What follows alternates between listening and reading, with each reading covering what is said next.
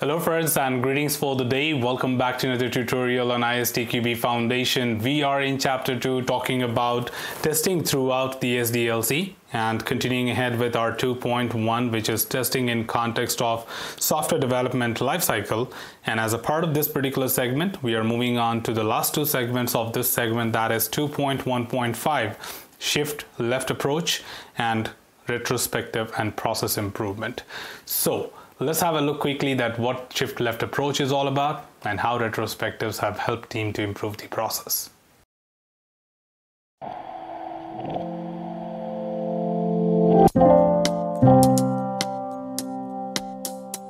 The very first thing we are talking about is shift left approach. Indeed, this is one of the new topic added to the new syllabus, and of course that does not make a difference because people who are learning foundation, they don't even know what syllabus we had earlier, but it is a new topic from this particular syllabus or this version 4.0. In general words, shift left approach certainly means that something which was happening later in the life cycle is now happening a bit earlier compared to that of the earlier. So in that context, the things have been moved or preponed in the life cycle and being conducted right from the early stages of the life cycle, and that's what we basically call it as a shift left approach. That simply means preponing the activities to that of what it was actually. So let's deep dive into this and try to understand how exactly this would make more sense and what are those shift left approaches and activities we are referring to. So to talk about that, of course, there are some good practices that illustrates how to achieve a shift left in testing. Some of them include, number one, reviewing the specification from the perspective of testing. And these review activities on specification often find potential defects such as ambiguities, incompleteness, and inconsistencies. I think this is one of the very common things what we have been talking right from the chapter 1. We told you that one of the objective of testing is to prevent defects.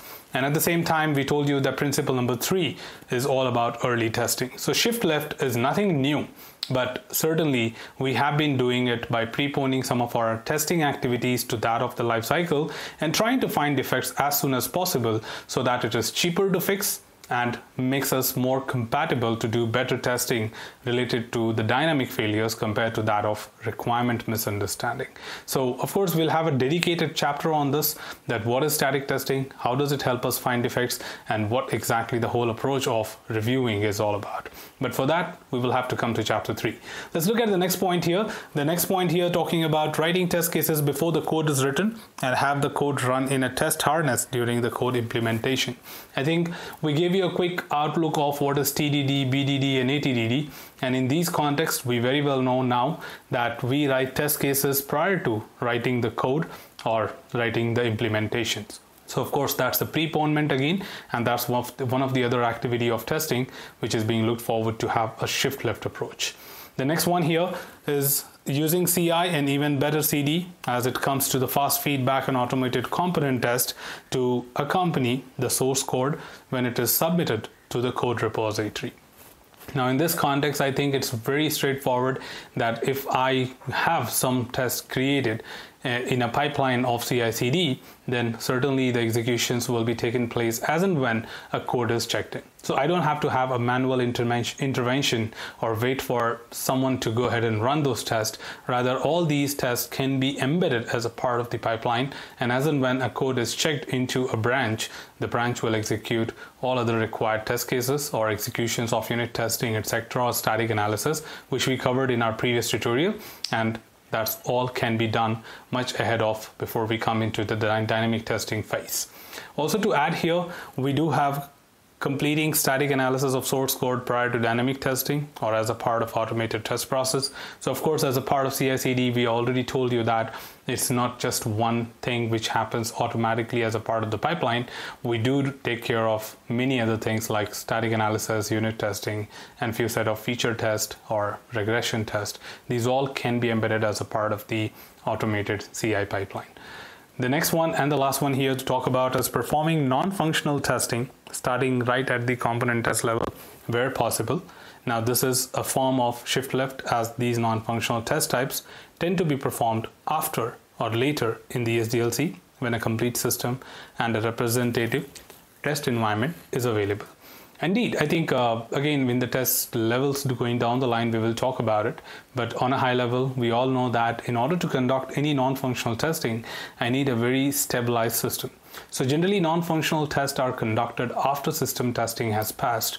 But just because I cannot come and tell you the minor issues after system testing, because that's too late for us to let you know that, hey, this particular variable is declared but not killed or not closed at the end of the program, which is creating a memory leak, right? I cannot talk about while pointers. I cannot talk about some of the data types which are misused at the system level or after system level. So it's always recommended right from the beginning that performance testing team is requested to join right from the component test levels so that they can even review the code and raise these anomalies, so that at system level you will have a very stabilized system and less performance issues or less security issues or less interoperability issues and all other non-functional levels, which can be done pretty smoothly compared to that of later without any intervention. Okay, so we always recommend, indeed we have been doing that, it's nothing new, but it's just that many organizations were unaware of that and we would like to let them know about it. Also to add here, of course, a shift left approach might result in extra training, effort and or cost earlier in the process, but is expected to save a lot of effort and or cost later in the process. Also, for the shift left approach, it is important that the stakeholders are convinced and bought into this concept. That means, of course, it's not an easy job for any organization to just blindly start rolling out these kind of changes into their process. The most important thing is the team has to be trained and the management has to understand the required budget to perform these activities at an initial level. Sometimes from the real-time perspective, we do get these questions from the team that how is it even possible to start reviewing when the business analysts themselves do not have the clarity on the requirement? Answer is absolutely true, right? Because even BA says that I am not getting all the clear requirements from the business, so why are you reporting all these defects? Or what's the point of reviewing the requirement at this point of time? The question is, at some point of time, business analysts will have a clarity on the requirement. Let's begin that, okay? Or let's begin at that point of time when the business analyst says that, hey, this is something final from my side. And you can go ahead and start preparing, right? Or start working on it. Now, that's the point we are talking about, that shift left. That is, you can start reviewing the requirement and say, okay, hold on. Before I start implementing on this, let me just ask you some questions because I have some clarity issues. Okay, so we are not talking about that early when business analyst or PO doesn't even know what is the requirement. We are talking about the early point when the business analyst or PO says, we have it complete now, you can go ahead. Okay, but we should start with reviewing so that we can find anomalies. Well, another important thing here we are talking about is what is retrospective. Of course, many of us learning this tutorial would already be aware of that, but as a part of the syllabus, we will have to discuss that what is retrospective and how does it help the entire process to improve over a period of time. The most important thing here is retrospective is basically a meeting held between the team members along with the other respective stakeholders like PO and Scrum Master. And here we bring out every individual of the team member brings out their way of answering certain questions like what we could have done better or what we should have not done, how we can prevent these things in future, and we just point out everything as a team, not on individuals. Of course, we don't point the finger on the individual from the basic skills. We should know that from the chapter 1 also we have discussed psychology of testing. So we don't point out any finger on any individual, rather everything on the process that, hey, writing this particular document is unnecessary and we are wasting our time. Why don't we stop doing that? Recommendation, let the team agree to that, and it is always a whole team approach. So remember, you don't make a decision alone and you don't point out a finger on someone particularly. So retrospective is that meeting which will help you understand, define how you can improvise yourself or your process over a period of time, and this certainly brings back to the overall process improvement altogether. So let's quickly see what exactly this topic is trying to say and what do we need to remember from here. Number 1, retrospective, which is also known as post-project meetings and project retrospectives, are often held at the end of the project or an iteration or at the release milestones, or can be held when needed. That means there are no specific timelines depending on different SDLC models. For example, if you are in traditional models, we do it once at the end of the project. But if you are in An agile methodology like Scrum or Kanban, you may even do it at the end of each sprint or releases, right? Where a project can be a combination of multiple releases. Or to a certain extent, today you can say that you can have weekly retrospective if your process or project is very critical and you just don't want to take any chances. So in that context, we can even conduct retrospectives to improve it at any point of time. So generally, we do conduct it at the end of iterations or releases or at the end of the project. But it's up to you how exactly you want to improve your process and how serious you are about it. Okay, so the timing and organization of retrospective depends on the particular SDLC model being followed. Now in these meetings, the particulars participants, not only testers, but also developers, architect, product owners, business analysts, will generally discuss three important points or three different important questions: that what was successful and what should be retained, what was not successful and can be improved, and how to incorporate the improvements and retain the successes in the future. I think that's making it very, very straightforward. The retrospectives are all about what we should start doing, what we should continue doing, and what we should stop doing. In simple words, start doing is an innovation, is an idea which you can bring up to the process. Continue doing means you have been doing it and you would love to continue that because that's something as a helpful activity or supporting or good practices. And third is stop doing is bad practices, which you can say that, hey, we just kind of like we tried it out and didn't work out, so let's not do it again, right?